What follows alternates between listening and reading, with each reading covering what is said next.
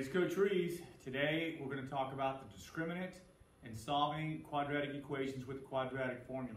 Okay? First, the discriminant. We have a formula for the discriminant. We're going to say b squared minus 4 times a times c. That's your value. That's how you're going to find the value of your discriminant. Okay? So if we look at the first problem, okay, let me bring that formula down again so you can see it. B squared minus 4ac. If you do not have your equation equal to 0, we will move things to all on one side to where we equal 0. But you have to have it equal to 0 to get started. All right, we want to identify, this is my a value, this is my b value, this is my c value. So we're going to substitute these values into this formula, okay? B, my b is negative 10. I'm going to put it in my parentheses and square it. Be careful, because if you don't put it in your parentheses to square it, your calculator, if you need help, won't go a negative times a negative is a positive. So make sure you put it in parentheses. So that's b squared minus 4 times a is negative 3 times c is another negative 3. Okay? So we're going to take care of my exponent, and then this is all multiplication. Okay? That's all multiplication. Negative 10 times negative 10 is going to be a positive 100. Sometimes my students get in a hurry and they try to do subtraction, but this is multiplication. And the order of operations tells us that we need to do multiplication before subtraction. So please make sure you group this and take care of all your multiplication first. So we're going to say negative 4 times negative 3 is a positive 12 times negative 3 is going to give us a negative 36. 100 minus 36 is 64. There's my answer, 64.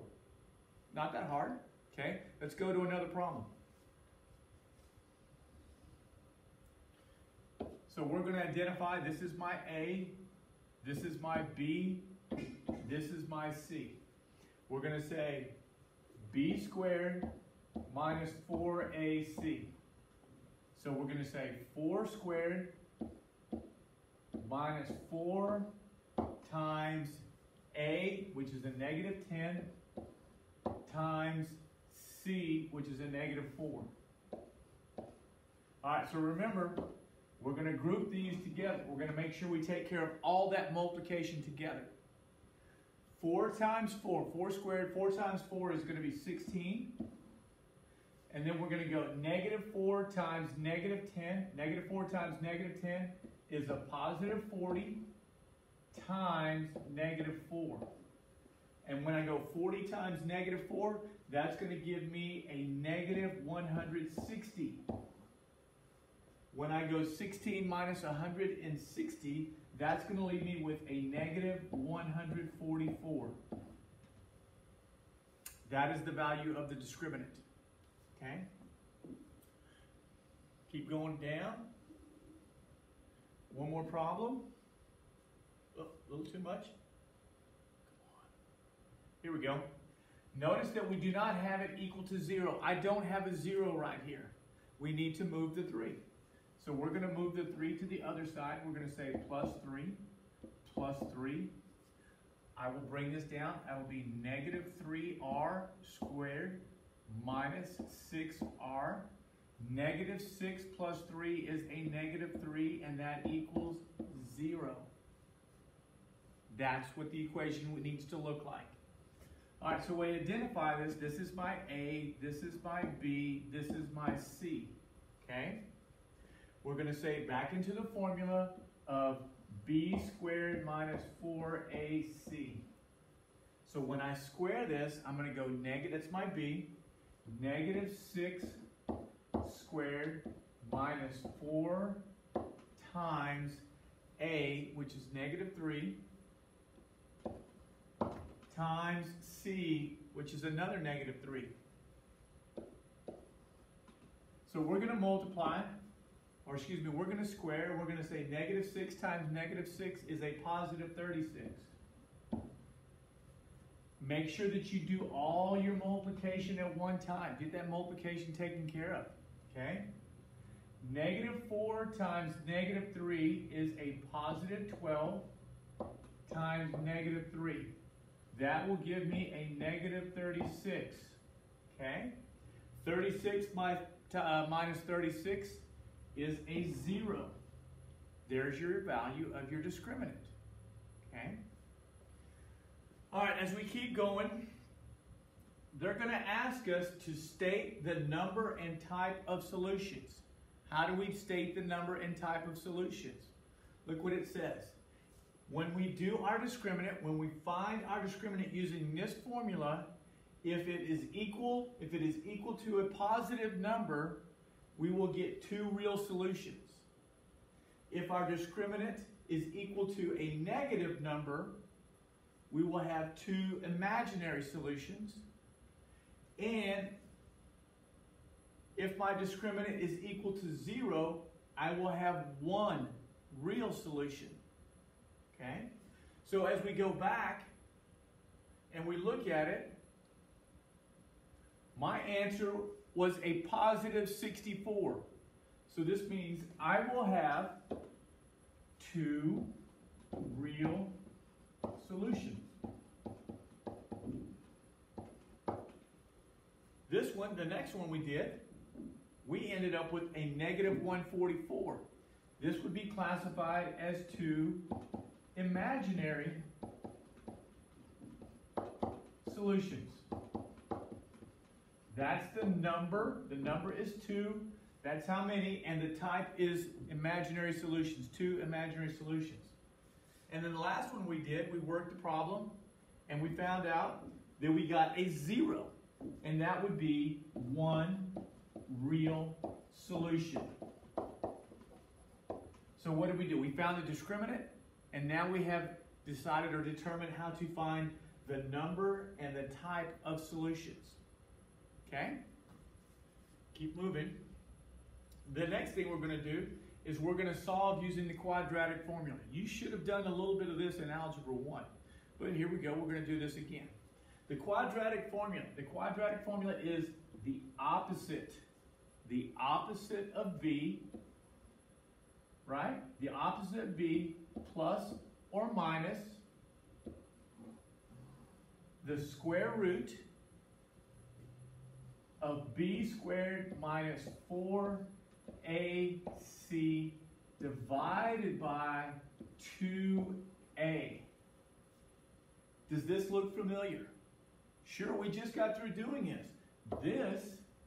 This little piece right here is what we did to find the discriminant. There's b squared minus 4ac. We just got through doing that. So we're just going to do a little bit more than the discriminant. Okay? All right, so the first thing we do is my equation equal to 0? If it is not, I need to move things so it is equal to 0. All right, so we have a 0. We need to identify our parts. Okay, let me move this just a little bit. Go. This is our A, this is our B, this is our C. So we're going to substitute those values in. We're going to say the opposite of B. The opposite of 7 is negative 7. Plus or minus the square root. We're going to take the square root of b squared. What is 7 times 7? What's 7 squared? That's going to give us a 49 minus 4 times A. A is 3 times C. My C value is a negative 6. Divided by 2 times A. My A value is a 3, so that's 2 times 3. Remember, this is the key. You need to take care of all your multiplication at one time, okay? Do not try to do some subtraction here. Do your multiplication. Negative 4 times 3 is a negative 12 times a negative 6. Negative 12 times negative 6 is a positive 72. This is going to give us a positive 72. So when we combine this, I'm going to be looking at negative 7 plus or minus the square root of 49 plus 72. 49 plus 72 is 121 over 2 times 3, which is a 6. All right, we're doing pretty good. We have to either see if that's a perfect square, or we may have to simplify it. Not every radical will be a perfect square. Some will have to be simplified and broken down. It turns out that 121 is a perfect square. So this is going to come out to be negative 7 plus or minus the square root of 121 is 11 over 6. Now I have to work this as a positive 11. I have to work this as a negative 11, which means negative 7 plus 11 over 6. And then we have to work it as a minus sign. Negative 7 minus 11 over 6. You see how that works? You got to work it both ways. This is going to give us, let me move this just a little bit, okay? Negative 7 plus 11 is 4 over 6, which is going to reduce to 2/3. Negative 7 minus 11 is a negative 18 divided by 6, which is going to give us a negative 3. There's my two answers. 2/3 and a negative 3.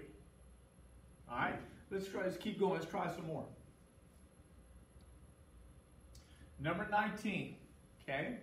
We're going to move the 4 because we need to get a 0. We're going to say move the 4 over here. We're going to say plus 4, plus 4. We're looking at 9a squared, plus 12a plus 12 equals 0. We're going to identify, this is our a value, this is our b value, this is our c value. The formula says the opposite of b. We have to, hopefully you have that written on your paper somewhere. But the opposite of b, the opposite of 12 is negative 12. Plus or minus the square root. So we have the opposite of b plus or minus, and then it says b squared. What is 12 times 12? Well, 12 times 12 is 144 minus 4 times a.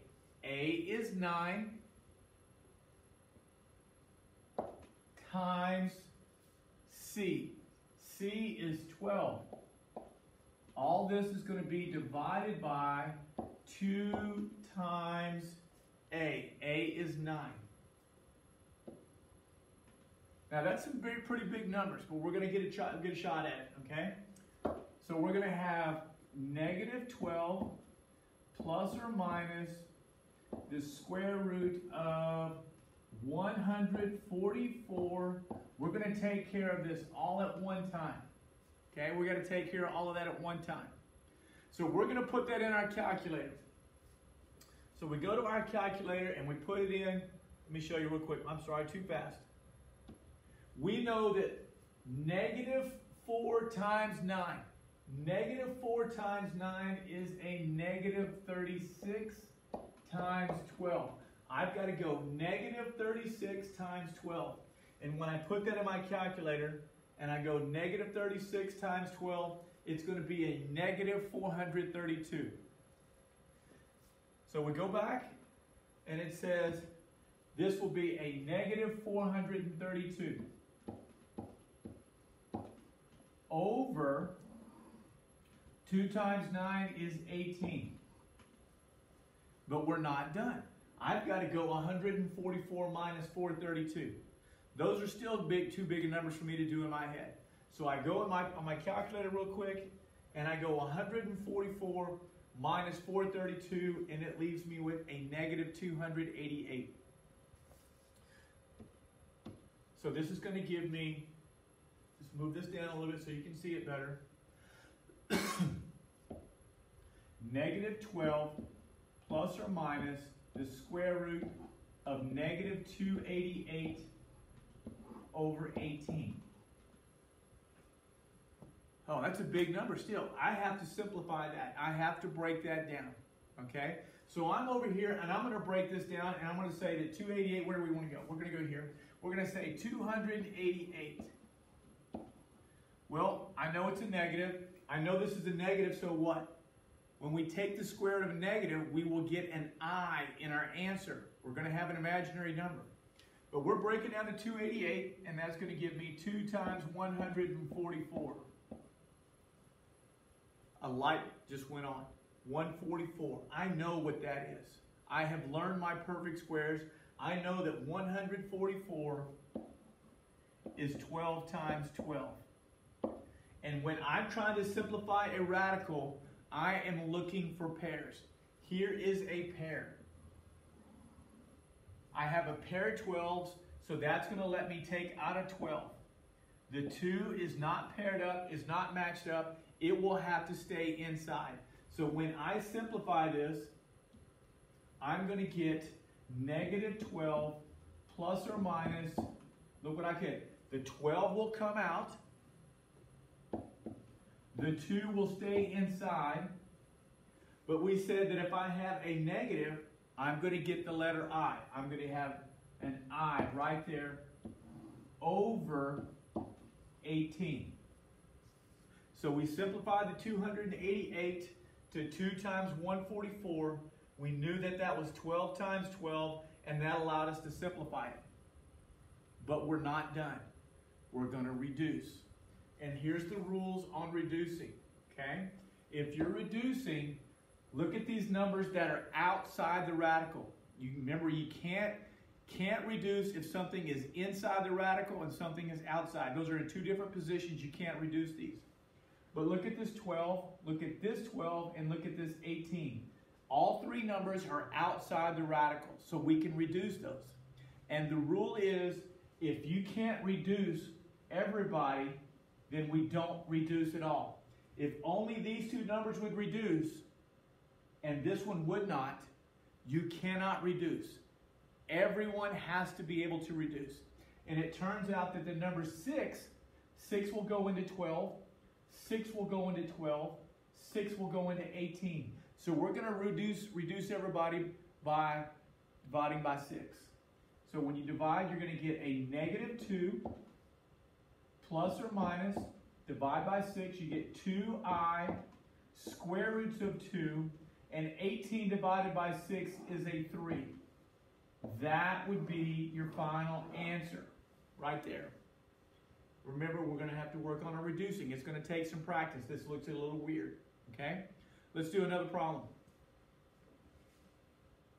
I don't have a 0, so I'm going to get a 0. I'm going to move my 6b to the other side. I'm going to go minus 6b, minus 6b. I have 5b squared minus 6b plus 10 equals 0. Okay, now we're in good shape. We identify that this is an A, that this is our B, this is our C. We put it into the quadratic formula. The quadratic formula says we want to take the opposite of B. The opposite of a negative 6 is a positive 6. Plus or minus the square root of B squared. Negative 6 times negative 6 is a positive 36. Remember, anytime you square anything, it'll end up being positive. So negative 6 times negative 6 is a positive 36 minus 4 times A, which is 5, times C, which is 10, over 2 times my A value. My A value is a 5. Please, please, please take care of all your multiplication. Do that all at once. So we're looking at a negative 4 times 5 is a negative 20 times 10. That's going to give me a negative 200. So when we go 36 minus 200, 36 minus 200, I'm going to get 6 plus or minus the square root of a negative 164 over 10. Because 36 minus 200 is a negative 164. I've got to break down that number. Let me bring this up a little bit, okay? I have to simplify this number. I do know that this is a negative, and I will get an I in my answer, okay? But how do we simplify 164? Well, 164, let's see. We could go to the calculator, and we could say menu, number, factor, and we could put in 164, and we could hit enter. And there's my prime factorization. 2 to the second power times 41. So back here on our paper, we've used the calculator, and this is going to give us 2 times 2 times 41. Here is a pair. I get to take out a 2. The 41 has to stay inside. So when I simplify this, I get 6 plus or minus, we said what? A 2 is going to come out. The 41 will stay inside over 10. But wait, we said that negative sign is going to get us an I because that's an imaginary number. We're going to get our I right here. Can we reduce? Well, if we look at it, okay, if we look at it, 6, 2, and 10. Is there a number that goes into all three of those? And you would say yes. The number 2 goes into all 3 of these. Let me bump this just a little bit so you can see it. So we're going to divide by 2. We divide by 2 and we get 3 plus or minus. We divide by 2 and that's going to cancel and leave us with an I. Square roots of 41. And we divide by 2 and we get a 5. There is my final answer. 3 plus or minus I squared roots of 41 over 5. Now, most of this kind of familiar because you've done the quadratic formula when you did Algebra 1. But you haven't done quite the big numbers, quite the simplifying, and you sure haven't done the ones with imaginary numbers. Okay? It's going to take a little practice. Make sure your equation equals 0. Make sure you take care of all your multiplication like we've been saying. Make sure you don't try to sneak in a subtraction. Do your multiplication first. Okay? Hey, if you get stuck, let us know. Email us. Join us in a Zoom. Please let us help you. Good luck.